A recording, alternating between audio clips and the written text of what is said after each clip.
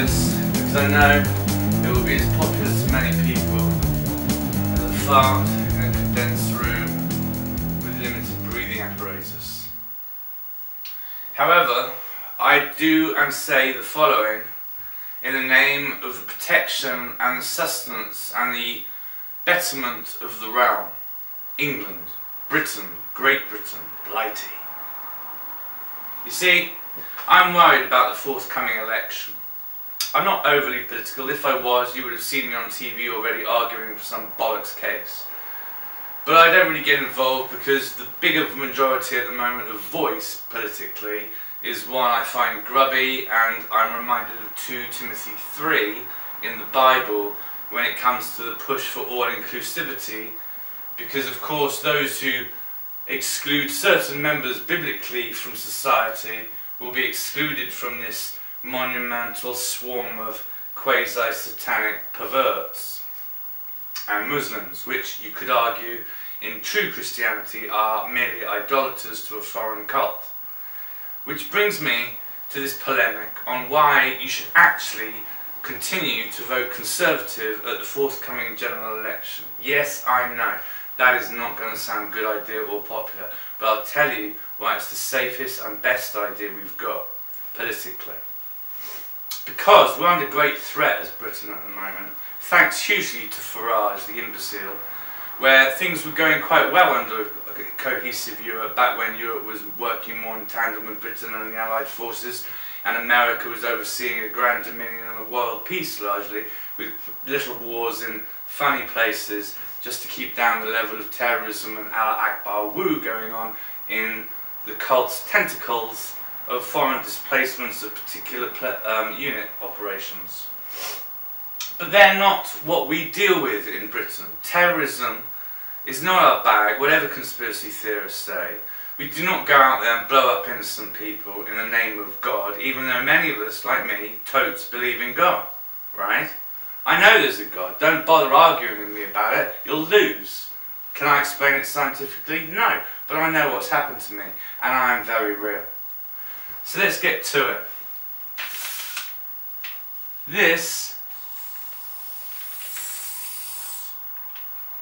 with my cheap pen, because we can't afford to upgrade currently, don't think I'm rich saying this, I just like law, order, peace and stability and intelligence and a good infrastructure, a trustworthy operating system in the economy, and excellent progression in technology and in some places the arts. So imagine this is the traditional Conservatives' strong power. Now, if you're in this loop, that's alright, but who is not in the loop and who is suffering because of people in this loop? Well, the ones to watch out for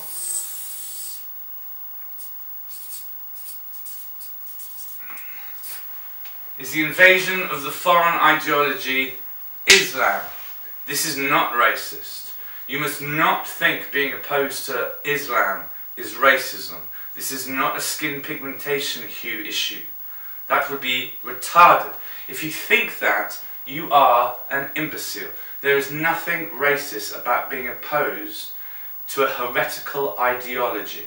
Not racist, okay? Very dangerous in the wrong hands, and we don't want it in Britain. So what can we do? Well, if you're sick and tired of the boring Conservatives, because everything just goes along so tediously and according to plan in a navel-gazing, humdrum way of being woefully British, but you know, it's all quite nice. Well, that's about as good as it gets really these days under Brexit, I'm afraid to say, because what are we going to have? Labour? Well, Labour are could be a good majority, but their track record in governance is worse than the Tories. That's why the Conservatives keep getting into power, even when we have all these times of woe and depression and sadness, and in this case pestilence, in some cases foreign wars. It is nonetheless Labour who continuously lead us up the garden path of visionary cackery, and within years we're more fucked than we've ever been. Just look at New Labour, look at the 70s, right? It doesn't take a genius to remember all this. But Conservatives are definitely flagging. Why is that?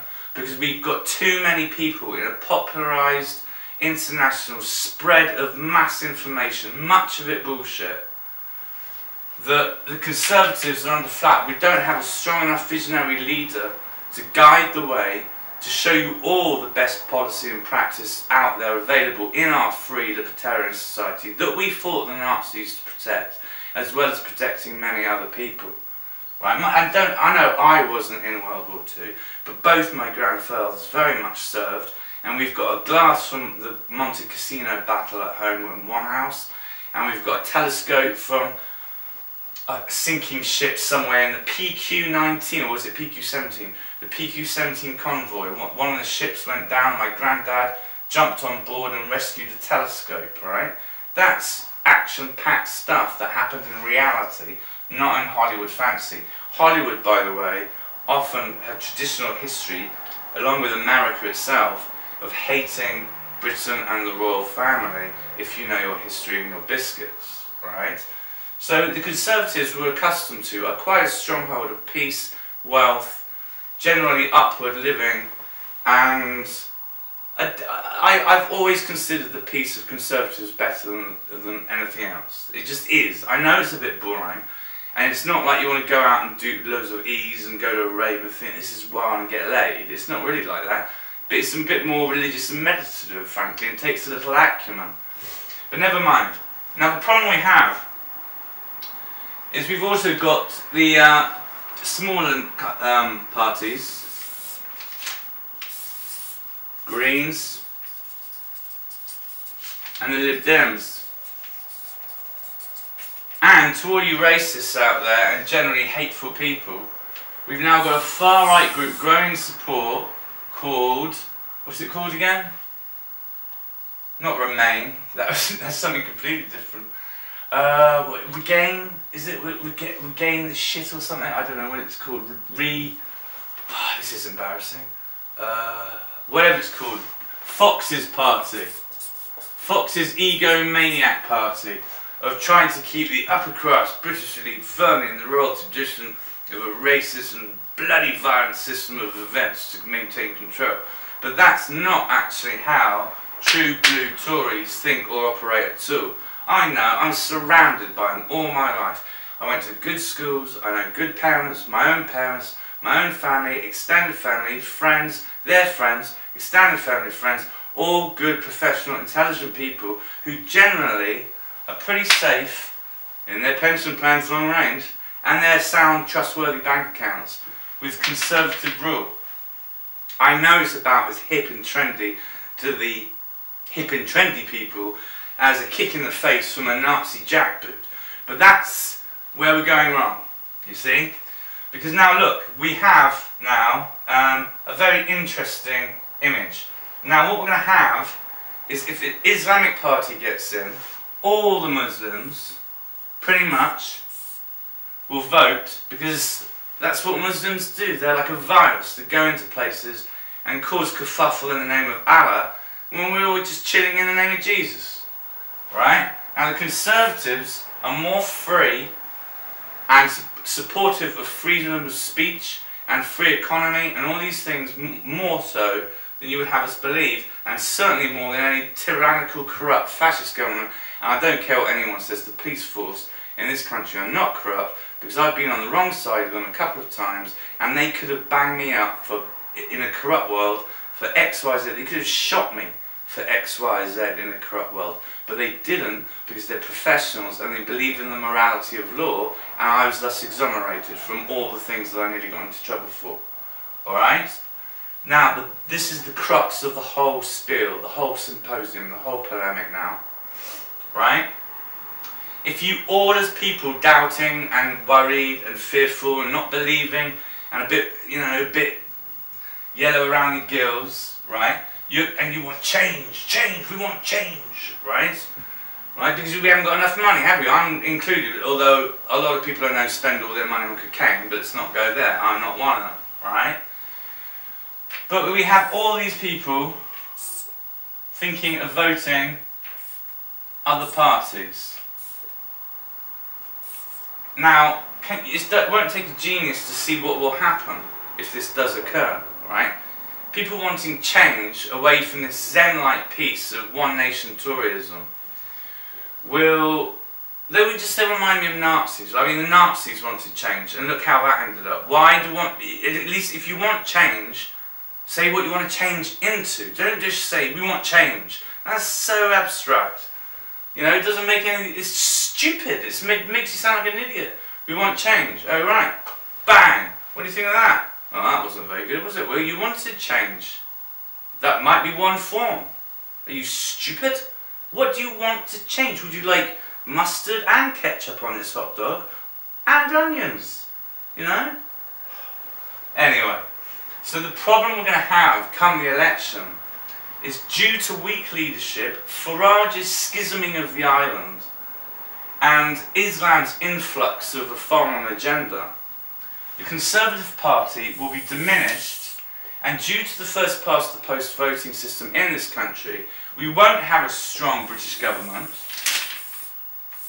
We will have a polarised government of many forces, or maybe a huge Labour majority, but that's not great really, as for aforementioned reasons, and because they're hugely sympathetic a lot of the time towards this bunch over here, who are just going to grow and grow and grow.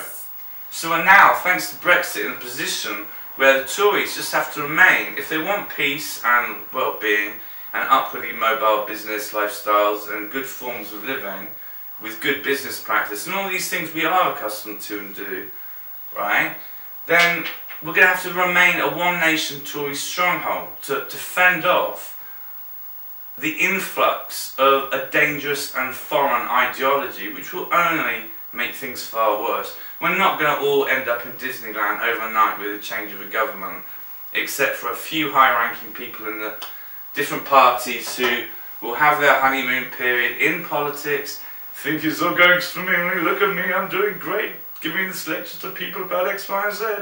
And then, as usual, because it hasn't got great thinking behind it, hasn't got great governance, hasn't got professional expertise, like building nuclear facilities to generate enough power, which is necessary if you want clean, affordable, decent energy. And they're not done by idiots, they do know what they're doing, right? So, just trust me on this one. I know it's not cool. Politics is shit, I hate it. It was 2 of the worst years of my life studying for that A-level. And I just know that this election is just going to be disastrous if we all splinter off into different factions. We need the true English inherent brethren of the ancient familial tribe need to remain in their stronghold peacefully and giving out reasons as to others, maybe even helping them financially if you've got some money, as to why Conservatives aren't all the demonic weirdos of quasi-fascism, which is a wrong word to use for Conservatives, because we took on the Nazis, right, if you remember. So please stop talking bullshit, because all of these little revolutionary factions are so filled with conspiracy, misinformation and bullshit that you can't talk to them anymore. These people are impossible to communicate with because they're so fixated in their quasi-neo-Nazi dystopian conspiracy bubble that it's just going to end in havoc. They're not professional-minded, they're not clever, they're not decent, they're warped. And I say this is a schizophrenic who did too much acid in 1995 at Glastonbury Festival, which has a lot to answer for with regards to mental health and actual people dying. Not that many, but Glastonbury don't have no death count, baby. Anyway, so I hope you enjoyed this rather boring symposium in politics, because it's really important to me that Britain is safe, secure and wealthy and awesome internationally for its people, and at the moment we are not, and it's hugely the fault of following big-mouth despots like Farage in glorious positions of power who wield a legion of you simple-minded people with just his voice but no real acumen, intelligence, foresight or long-range visionary plan behind it. He's just full of puff and wind, man. and he's just nearly wrecked this island entirely himself. He's not a hero of Britain, he's a bellend. Right, so that's said and done. We've basically got to stop these guys from getting too big, and we can only do that if we all concentrate our votes on Old Faithful. I can't believe I managed to get most of that out in one shot. But, trust me, I'm not anti-royalist, I'm not particularly a pro-royalist. I just don't mind. They're quite nice, aren't they? I don't think they're all satanic, shape-shifting lizard alien paedophiles, if that's what you're thinking. I think they're human beings, born into positions of affluence and prestigious power, yes. But that doesn't give you the right to hate, spit abuse and kill them. After all, the way I won the argument about royalism the other day to a drug dealer was, he said, "What have the royals ever done for us?" And I just looked at him and said, "They give you the money to buy drugs." He was gutted, as he is, because he's an idiot, doesn't think, doesn't really know anything. Like many of you out there, really stupid, a lot of you. But you can read books down your municipal library and learn about all these things, which is why I know the Conservatives need to up their game, and Rishi's okay by me. He may be a bit wet and weak, but the numbers are secure, and he's not even taking into account the cocaine deficit, which I don't know how you can tolerate losing billions of quid for millions of people sniffing white powder up their nose so they lose parts of their brain and become retarded for a few hours, while speaking at high speed about the price of bananas. So there we go. If you want England to remain at peace, forward, visionary head, and we'll work on a long-range vision. Don't, you know, we've got think tanks and urban space force operating out your butt, right? But they're the safest. These guys aren't. That will be mayhem. These guys will be mayhem. Probably mayhem. And they already are in their own party anyway. And these guys are just too small. It would be a wasted vote. So consolidate power of what you innately have as a British free citizen and keep it real. That's all I'm saying. I'm not looking for a fight. I'm not looking for abuse. This is how I think. And I think I'm quite right here. And you might agree with me. And if you do, we've got to do this.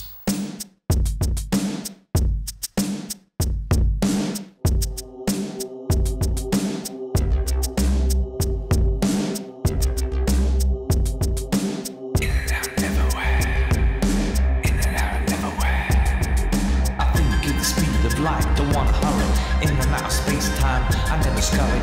Photos on my new ones. You see me worrying? Elegance is elegance. I need a cover. Holding my quantum with the power rising, delivering the lyrics. It's not surprising, state of fate grace. I'm arriving, in and out of neverwhere. I'm exciting, these are the principles of the conscious speed of light. Walking my mind out of any fight. Martial arts, focusing on a God to heal me right. I set the mic to stones, I deliver you quite the night.